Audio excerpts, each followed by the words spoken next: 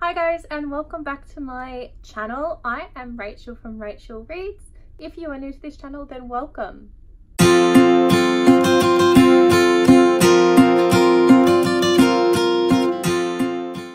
Today I'm going to be doing a video titled dun dun dun, books I never would have read if I wasn't a teacher. I have been trying to think of different ways that I can bring in my teaching background into my channel, and this is an easy way I thought I could do that. So today I'm going to be talking about 6 novels, 1 play and 2 picture books. Obviously I have read more books than that for my teaching, but these are the couple that I chose to speak about, so stay tuned. Also, while I've got you here, I have started an Instagram account dedicated to reading. If you would like to subscribe, I will leave the link on the screen right here. So please go along and follow me and keep up to date with what I am reading. If you have an Instagram account, please leave your details below so I can go and comment, follow you back. The first book that I am going to talk about today is Half in the South. Okay, and I actually have this in copy. This is one of my school's copies, and you can see my little notes up there. So if you're not aware of Half in the South, it is a book that was written in 1949 and it is an Australian classic.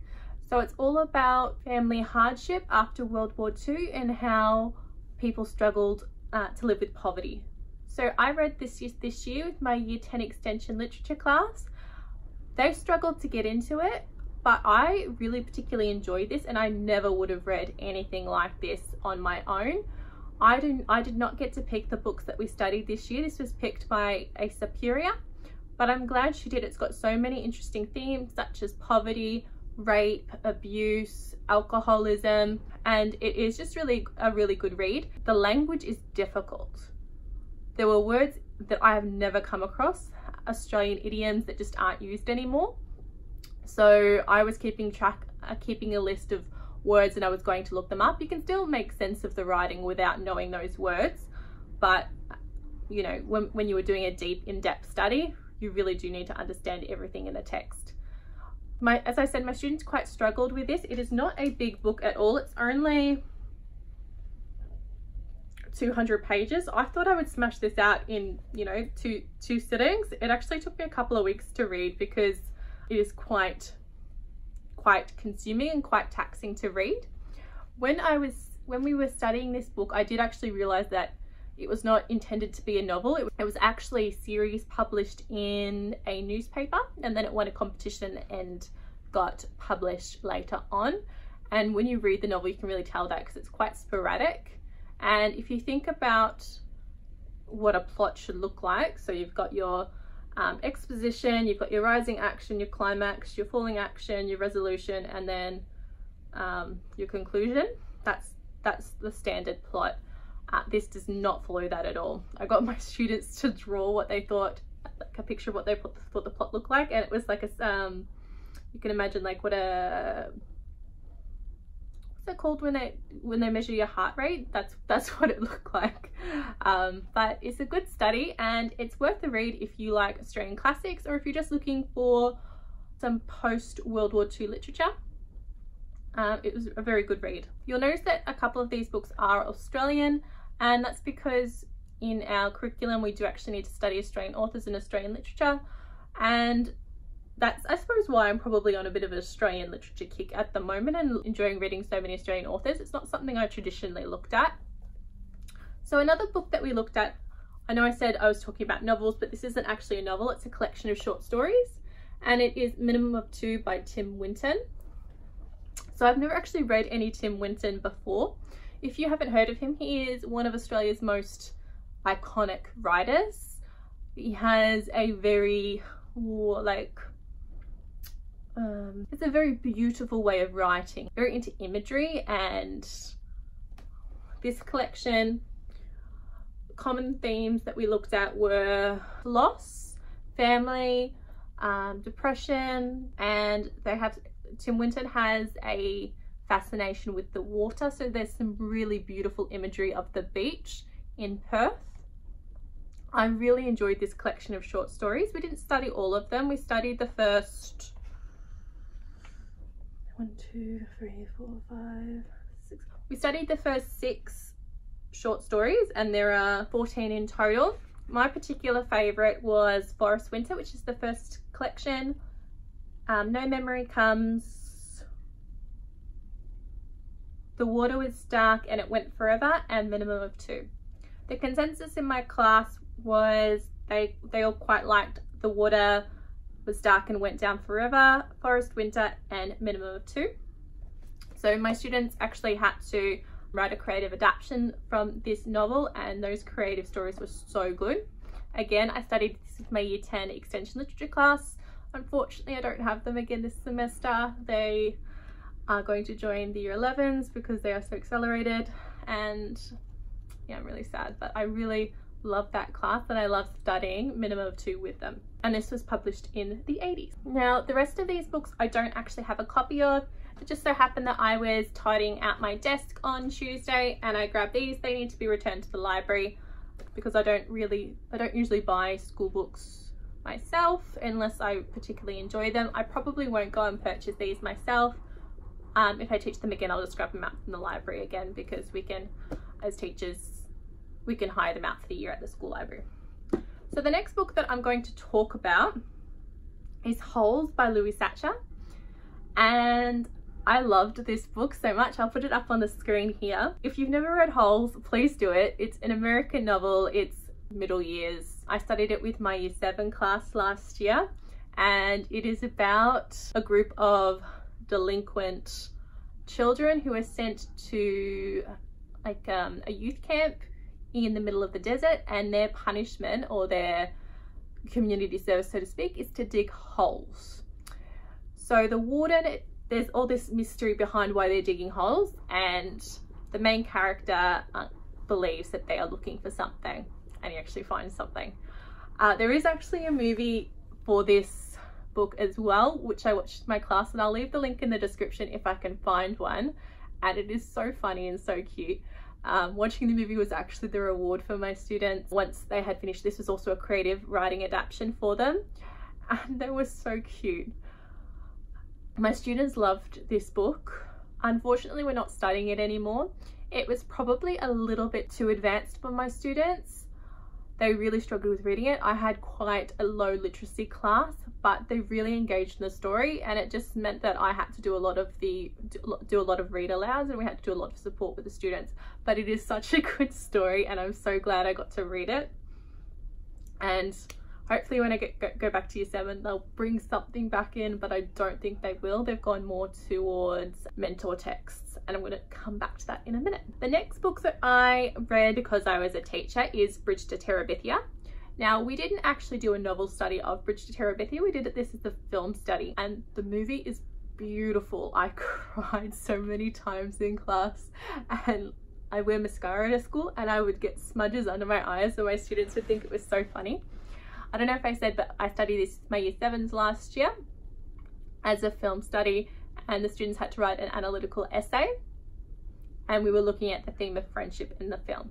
But because I was teaching this, I decided I would pick up the book and have a read of that, just so I was a little bit more familiar with the inspiration for the movie, and I really enjoyed it. It's worth a read.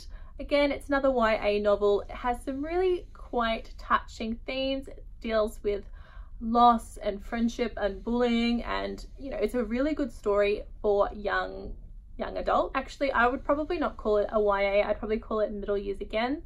I'm sorry if you can hear my washing machine in the background.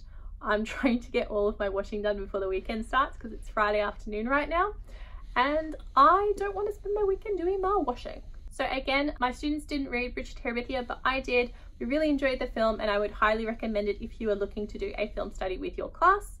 If you are not a teacher and you're just watching this for, you know, for funsies, then I would recommend getting a hold of Bridge to Terabithia by Catherine Paterson and having a read of that, because it was a great read. Okay, the next book that I'm going to talk about is kind of a cheat. Technically, I haven't taught this book, but we do teach it at my school, and I did teach the film at a previous school, but I had to read this book for my degree, and we had to analyze, if you don't know, I did a teaching degree, a Bachelor of Education, and we had to analyze this book and decide if it was appropriate for its targeted age range. And the book that I'm talking about, I will put an image in here, is The Hunger Games. So I'll quickly talk about why you might teach The Hunger Games in school, and then I'll talk about why I would or would not recommend it. So in the Australian curriculum in Year 9, students actually learn about dystopia, and that is what they study for their creative writing, and they study a dystopia and then they have to produce their own. So in Year 9 we look at a variety of different dystopias, and The Hunger Games film is one of the books that we look at. Now, if you did not see my last video, you will know that why I did not teach Year 9 English semester 1. I will be teaching it semester 2. I picked up that class now that I've dropped my Year 10 literature class. So I will actually be teaching The Hunger Games film. And The Hunger Games is good because kids are already engaged in it. They've quite often seen the movie, and it has those basic elements of a dystopia, and the kids generally enjoy it. They really like Katniss, they like Peter, they like the little love story. So that's the reason why I'm putting this in. I had to actually study The Hunger Games at university and decide if it was appropriate for 13 and 14-year-olds. We had to write an essay on that, and that's why I'm saying I had to read this book, you know, because I'm a teacher. The next book that I'm going to talk about falls into this same category. I've never actually taught this book, but I did have to write about it at university in order to get my education degree, and that is Skullduggery Pleasant by Derek Landy. I did not enjoy this book at all. It is very much a middle years book about a detective named Skullduggery Pleasant. I didn't like it, but I do know that quite a lot of my students do like this book. Our students have to do a lot of reading. They hire their own books out from the library, and quite often I see at least one student per class, I would say, with a copy of Skullduggery Pleasant. They are quite popular. As an adult, I did not enjoy reading it, and it is definitely appropriate for that middle years age range. Okay, I've got 3 more pieces of literature that I'm going to talk about. The next one is Richard III by Shakespeare, which is a play. If you do not know, I consider myself a history teacher. I do not consider myself particularly an English teacher, but I do teach English. So when I was teaching in England, I got to pick Shakespeare play to teach with my Year 8s.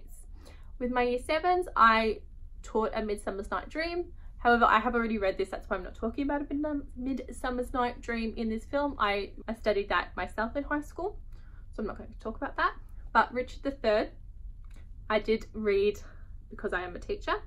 I picked this play because I really like studying the War of the Roses, and I figured I could bring in a lot of history elements to the study of this text. My students really enjoyed the play, and they really liked analysing, did Shakespeare actually create a true representation of Richard III? That was a cool study. And if you are looking to bring some Shakespeare elements into your class, I would recommend Richard III. However, I would do it for an older class. I found Year 8 struggled with the language. I'd probably bring it into more Year 10 or Year 11. The last 2 books that I have read because I'm a teacher are both picture books. And no, I did not read these when I was teaching primary school, which I have done numerous times. I read these when I was teaching Year 7 comparative essay writing. So one of the easiest ways to teach comparative writing is to make sure that students really understand the text. So to go back to basics and pick 2 engaging picture books that have a lot in common. So we picked Ollie and the Wind by, I can't pronounce his last name. This was a source of great trouble for me last year when I was teaching this. It's Ronjoy Gush, I'm going to go with. I'm sorry if I've said that wrong, and I will leave a copy of the book up here for you. And this is a beautiful story about a little boy who's lonely and becomes friends with the wind, and it is a really sweet story. And I had my students compare this story to Dan and Diesel, which is about a little blind boy and his dog and how they're friends. So we compared these 2 stories for how they show friendship and how they show loss. And it was just really beautiful, and the kids really liked them. At the start, some of my higher students really fought against me because they're like, oh, miss, I don't want to read a picture book. I'm too small. But once we kind of got past it, they were like, Oh, and I loved it. So they are some of the books that I've read because I'm a teacher. I'm sure there are others, but they're just the top ones that come to mind. I haven't been teaching for a super long time, so there will be more books that come into this category, and I'm sure I can make another video about it in the future. If you enjoyed this video, please like and subscribe. If you would like to see more videos about my teaching or combining my teaching with my reading, please let me know, because it is a big part of my life and I am happy to share that with you if this is something you enjoy.